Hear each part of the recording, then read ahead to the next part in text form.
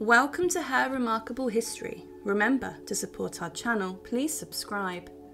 The most brutal prison in medieval and Tudor England. We believe that the medieval and Tudor times were very brutal, with thousands of executions taking place across England. Henry VIII executed 70,000 people during his almost 4-decade-long reign on the throne, but many criminals found themselves in a number of different prisons across the kingdom. Many of these were very brutal and overcrowded, with a significant amount of disease and illness spreading behind bars. One of the most brutal prisons across England was the Clink, which gave its name to a slang term for prison, as being locked in the Clink. But what was the Clink, and why was it so tough and harsh?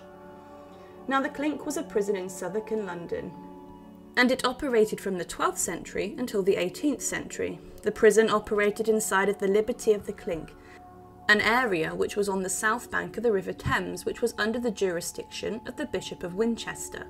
In this area, it became known for being a seedy area of the capital, and it was a place where much illicit activity took place. Prostitutes would work inside of the stew houses or brothels in this area, and many men would travel across the river to gamble and enjoy the liberty of the Clink. The women who worked in the area were known as Winchester geese, and there was also bull and bear baiting inside of the Liberty. Theatres and playhouses were also allowed in the area, with the most famous being the Globe, where Shakespeare's plays would be performed. The prison served the Liberty of the Clink, and the bishop kept all of the revenue in the area made from the Liberty, and also he would put many people in prison for failing to make payments. The bishop would also imprison heretics, and today the Clink Prison Museum stands where part of the prison once was, next to Winchester Palace, the former bishop's residence.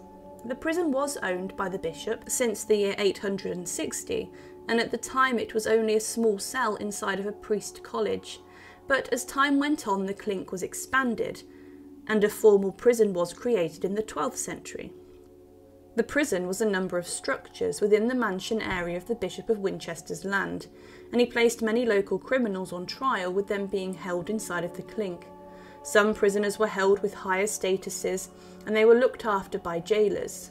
They were poorly paid, and they found other ways to make money, and through this jailers were paid by prisoners to make their stay behind bars better.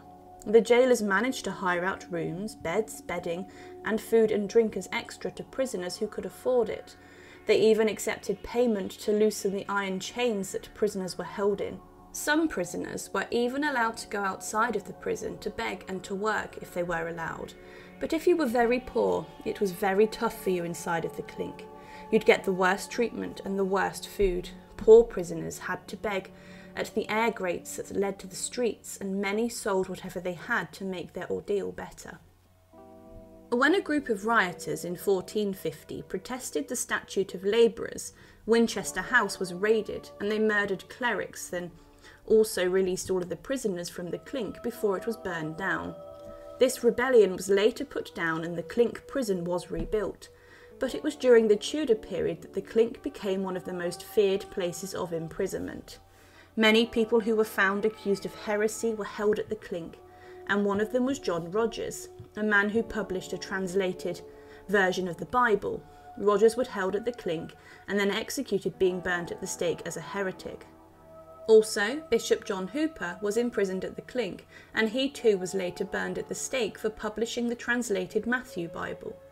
It was during the Tudor period that some of the famous prisoners were held, such as Thomas Wyatt the Younger, the son of Thomas Wyatt the poet, who rebelled against Bloody Mary I. Many heretics were held inside of the Clink before they were then taken to their execution. Anthony Tyrrell, who was accused of plotting to kill Elizabeth I, was implicated in the Babington plot and was then held at the Clink. Also, John Lowe and John Adams were held before they were hanged, drawn and quartered for being involved in plotting against Elizabeth.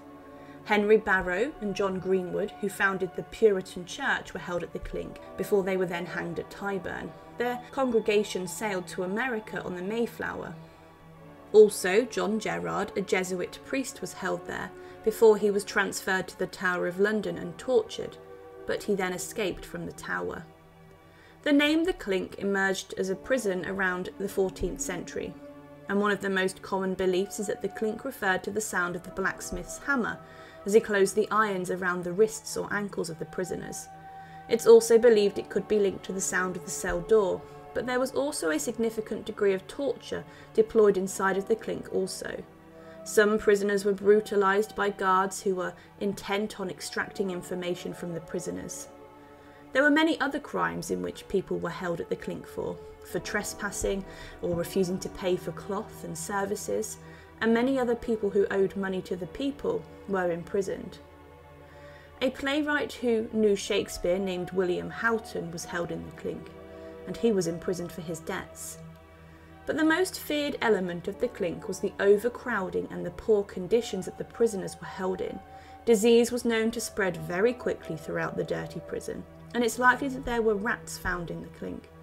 Throughout the century it was used as a site for heretics and religious criminals, but it was burned down in 1780 by rioters who yet again released all of the prisoners of the clink.